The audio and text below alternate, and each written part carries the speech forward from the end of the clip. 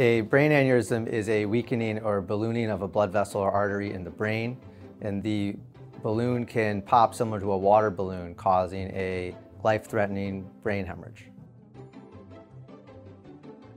Brain aneurysms are relatively common, affecting 1 in 50 or 2% of the adult population in America.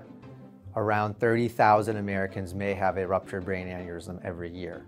Most people will never know they have a brain aneurysm unless they get imaging for another reason or if it were to rupture. Most brain aneurysms do not require urgent or emergent treatment. It is something that we can follow in the office with routine outpatient evaluations and imaging appointments. We generally will treat a brain aneurysm if it starts to grow or other neurologic symptoms such as headaches or signs or symptoms of stroke were to occur.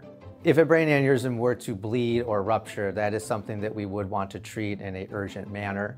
There are different types of treatments, one being the standard open microsurgical surgery where we have to make an incision behind the hairline and remove a window of bone and go down to where the brain aneurysm is and close it off with a clip from the outside.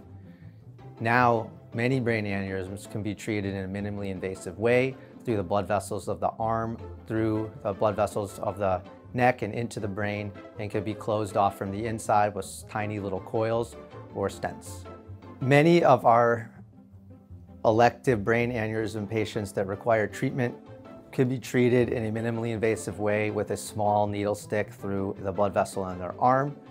They spend one night in the hospital and go home the following day with a small Band-Aid as their only evidence that they had a brain surgery.